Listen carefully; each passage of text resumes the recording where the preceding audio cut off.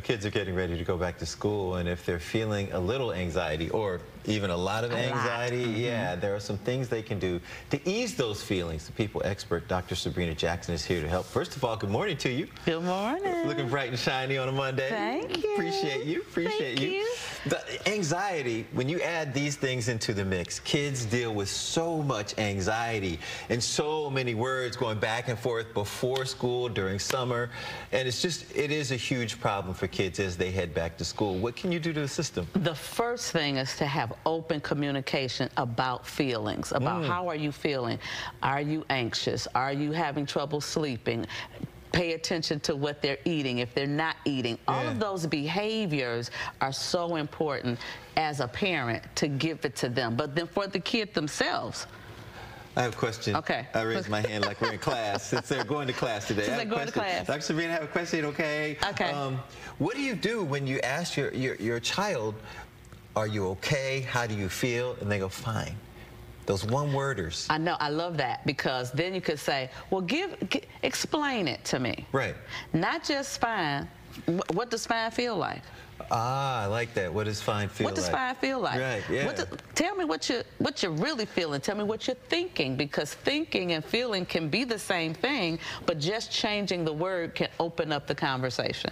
It's okay to ask about their friends, like such and such is going to class. What's she wearing? Does that open up the conversation? It can open up the conversation. You want to be, I always say, you got to have a lot of questions. Yes. A lot of questions opens up conversation. If you ask a question and they give you an answer, then you can squash it. No. If you really want to get in, you dive in, you have good questions. In all our relationships, you have good questions. So true. So true. And know when to seek professional help? It is How so do you important. know that? The thing that the length of time that you see the issue.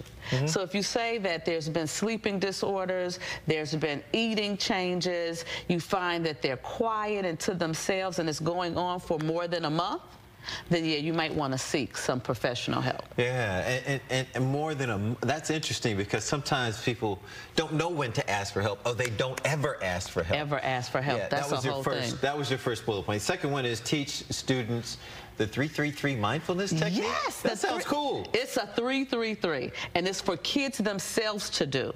So first, identify 3 things you see. So right now, I see that white chair, I see that monitor, and I see Mary. I see Mary. So those 3 things, and then 3 things that you hear. Oh. What are you hearing? I heard 3-3-3. I heard 3-3-3. I hear him laughing. And then the last are 3 things that you can do and move your body. So I can move my toes. Don't nobody see that. I can move my toes. I can move my fingers. I might move my elbows. But it's things that I can do that helps ground me in the moment. You know, I love that, because it brings you right into the present moment. Present moment. And it gives you something to do with the kid. And it gets you out your head. Yeah. It gets you out that negative thinking, that don't nobody like me, don't nobody, you know, all of that. Get me in the moment. Wow, that's so good. 3-3-3. 3-3-3. You have another one. This one I love, and it's about journaling. Yes, because journaling is an experience, not an activity, and you want them to create their own journal about what they're thinking that day, what they were feeling, and then give them some guided questions. This is the thing about journaling. Sometimes people will sit with an open blank page and say, I don't know what to write. Give them maybe 3 questions. What was the high for today? What was the low for today?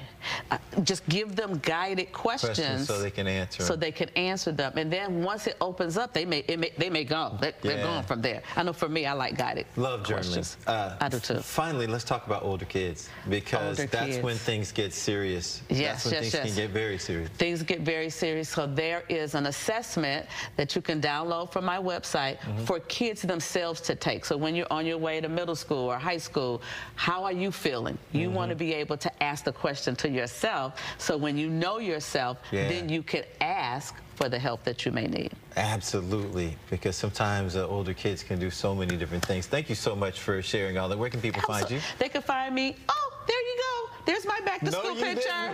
That's you? That's me and my mommy. My mommy's gone on to heaven now, but that's me and my mama. That was my first week at Cass Tech High School. I was 14 years old. Cass Technician. There it is. Yes. Good job. Thank you. Good job. SabrinaJackson.com. SabrinaJackson.com is where you find all the information you need. Marielle, over to you. Oh, love. Ah, yes, indeed. We're just talking about kids going back to school, and that's the way I feel, Dr. Sabrina, as well. I just get so nervous because she's driving and everything. She's driving. How do the parents deal with the experience of getting the kids ready to go back to school? And let's not talk about perhaps having separate homes, two different places, two different parents. A lot of stresses because you want to make sure they have the same thing over here that they have over there. You don't want them to be late. You want them to be ready to go. I'll stop talking now. Well, You can start because I get nervous about the whole thing. You said something very key about blended families or families in two different households, and so you have to make sure that your co-parenting is a thing, and that you have the discussions about, at the basis, what do we want to fundamentally have for our children. Right. And so if we agree, even if we don't agree about us, we can agree about the children, and the children be the focus. So if you do that, that is a very powerful thing. How do you get, and some people don't have that civility. So how do you get your kid ready anyway, make sure she is okay? Because that's really what you want, or he is okay. Well, one is talking about what their expectations are, what they know, the kid, because the kid knows the parent that they're dealing with. They know what to say and not to say to that parent. They know what to do at this place and what to do at that place. And to really be the parent that's going to talk to them and give them the tools they need in the areas that they are. That's a critical place to be. But also setting routines. That's so important. No matter what the age. And let me say this, because when I say set routines, some people don't like routines. Some people are just how they're wired. They don't like routines. Okay. And that's okay. However, the routine doesn't have to be so structured and strenuous that it seems painful. Right. It can be light. You can have a part of your routine that is meditation in the morning. It can be a prayer that you do in the morning, or it can be putting on that hype music. All I do is win.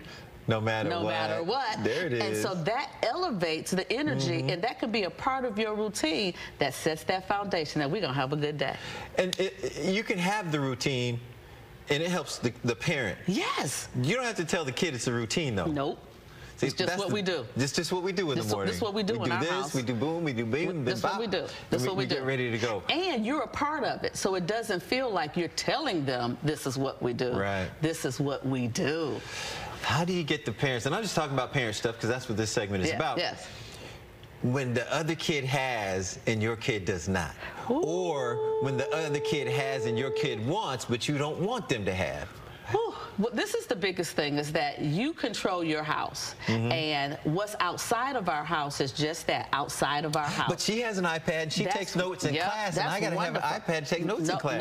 No, you don't, because guess what you have? A pen and a pencil and a pad of paper. I'm going to say this, because the whole technology and digital footprint that we're in, a lot of parents are having difficulty because you start real early giving them all these technology things, and then when they get older and you try to take it away, they go ballistic. They do. They go ballistic. And so how am I supposed to live? You have to manage it. You have to have a time that's when it's okay, but then let's still do some things that you have to write. Let's still do a workbook page. Let's do that together, and don't be the parent that's just telling them that that's what you do. Show them, because that's a part of what you do. When I journal, I write. You can see me writing in the journal. I still take notes on regular paper. I still do. And then make sure that you have a village, because sometimes as a parent, you need other adults that you can vent to, that you can talk to. Yes. They can pick them up if you can't make it. Yes, it's self-care. Self-care is a requirement,